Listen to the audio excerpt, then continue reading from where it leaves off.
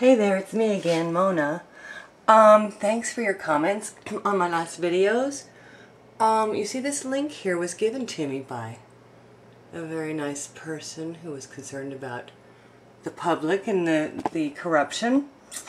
I'm going to read you the website is www.newsmax.com/politics/GOP campaign /02/04/02/ID/428/475. And that's what I put in there. Okay, so then you get to read the entire article. Hello. The original article dated Thursday, February 2nd, 2012 at 8:40 p.m. on Thursday, February 2nd, 2012. Days before the election. Oh my God, you guys. I'm going to read this for you word for word. I'm hoping you can see what I'm reading. Las Vegas. Republican presidential frontrunner Mitt Romney reached for his second straight victory Saturday in a quiet Nevada caucuses, a contest that Newt Gingrich and the rest of his rivals conceded in advance. Conceded in advance. Oh, that's a new, I like that. Unlike contentious earlier events from Iowa to Florida, this one featured little television advertising, no debates, and a small investment of time by Romney and Gingrich, former Senator Rick Santorum, and Texas Republican Ron Paul. A total of 28 Republican National Convention delegates was at stake in caucuses held across a sprawling state that drew little attention in the nominating campaign, but figures to be a fierce battleground in the fall between the winner of the GOP nomination and President Barack Obama. The state's unemployment rate was measured at 12.6% in December, the worst in the country. Here we go. According to the AP count, Romney began the day with 87 of 1,144 delegates needed to win the Republican nomination. Gingrich had 26, Santorum 14, and Paul 4, which is bullcrap. We know Paul had 10 to start with. The caucus rules were a demonstration of democracy and a reflection of religious diversity. Nevada awarded its delegates in proportion to the caucus vote totals, meaning that any candidate who captured at least 3.57 of the total number of ballots cast would be rewarded. By contrast, Romney's victory in the Florida primary on Tuesday netted him all 50 of the delegates at stake here. While most caucuses were held during the day, an exception was made in Clark County. I want to make sure you see this. Clark County, the state's largest, is 60%. There, party officials arranged to hold one meeting well after sundown at the request of Orthodox Jews who observed bans on driving, riding, or other workaday activities during the Sabbath. Romney's victory in the state's 2008 caucuses, coupled with a heavy presence of voters who share his Mormon faith, turned Nevada into something of a way station on the campaign calendar.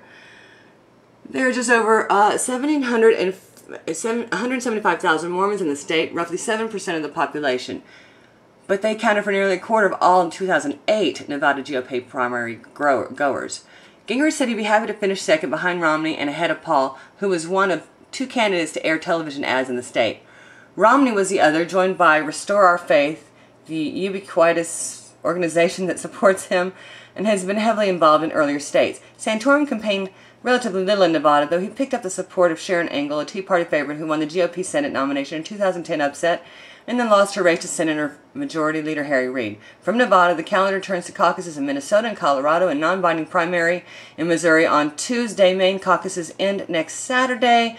Nevada caucuses coming 4 days after the Florida primary meant little time for the type of intense campaign that characterized the first month of the race. The most memorable event of the 4-day Nevada campaign, other than this fraud, was an endorsement that flamboyant billionaire Donald Trump bestowed on Romney in Las Vegas in a circus-like atmosphere that followed reports he would back Gingrich. The campaign event was brief, and Paul mocked the Donald in his decision. I don't think that he has much credibility. I don't understand why we pay any attention to him, he said. Copyright 2011, Associated Press, all rights reserved. Haha. Oh, cannot be published, rebroadcast, rewritten, or redistributed. Okay. Look at this, a total. We're at stake. And then, wow, how did they, it's just, I want that freaking time machine too. Look at the truth, people. This is really, really deeply more corrupt, as scary as can be. People are sending me stuff now. It's just, it's awesome. I mean, this is, look at this crap. Thursday, the 2nd of February. Look what day it is today. February 5th, 10:03 p.m. Las Vegas time, after the caucus. Look at this. Nevada awarded its delegates. Jeez.